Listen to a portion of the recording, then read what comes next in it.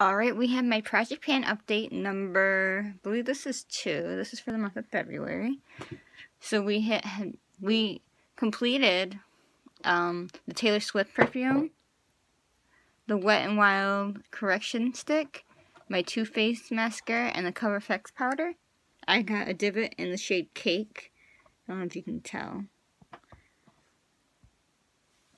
And I hit pan on my Wet n Wild contour palette.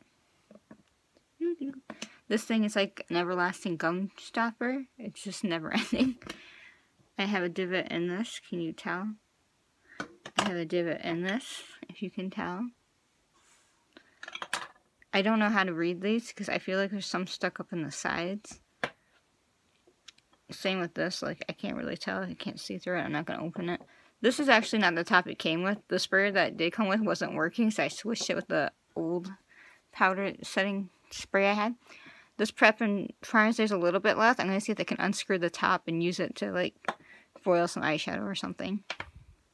This Too Faced powder I'm using. It smells so good. I have this Fresh Sugar Lip Balm. Now let's see where I'm at on that, because I actually don't remember.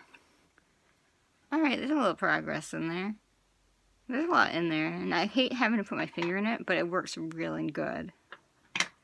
So let's see, 1, 2, 3, 4 decluttered, 2 pans, 1, 2, 3, 4, 5, 6, 7, 8 divots, dives, whatever, and this one's almost used up, so that would be like 3, right?